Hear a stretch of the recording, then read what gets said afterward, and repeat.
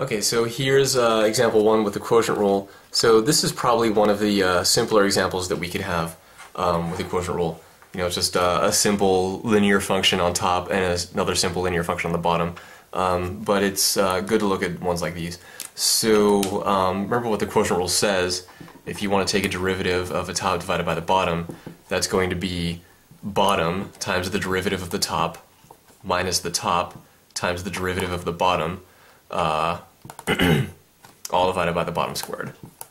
Okay, so if we want to apply this to our situation here, what are we going to have?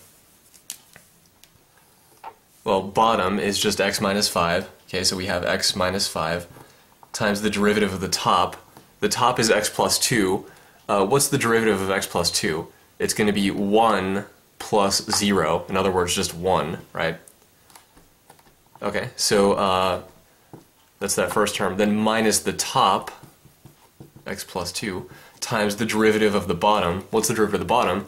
Well, the bottom is x minus 5, so its derivative is 1 minus 0, or in other words, just 1. Okay? And then all divided by the bottom squared, so in other words, x minus 5 squared. And we could just leave it like that. There's really no reason to FOIL that, because that's x minus 5 times x minus 5, right?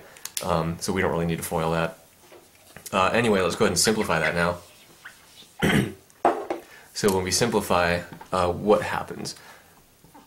X minus 5 minus x minus 2, right? So be careful when distributing this minus sign. Multiplying by 1 doesn't really do anything at all, but then here minus x minus 2 is what we have there. And then all this is still being divided by x minus 5, quantity squared. So now we're pretty much there. X minus x, those cancel. And then we have minus 5 minus 2, so that gives us minus 7 on top. So minus 7 over x minus 5, quantity squared.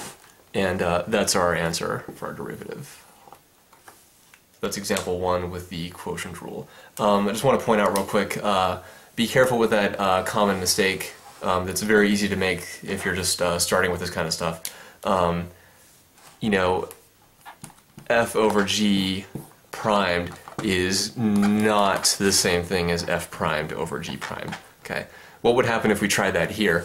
You know, derivative of the top is 1, derivative of the bottom is 1. So if we try to do it like this, then we would just end up with 1 divided by 1, which is 1. And that's, you know,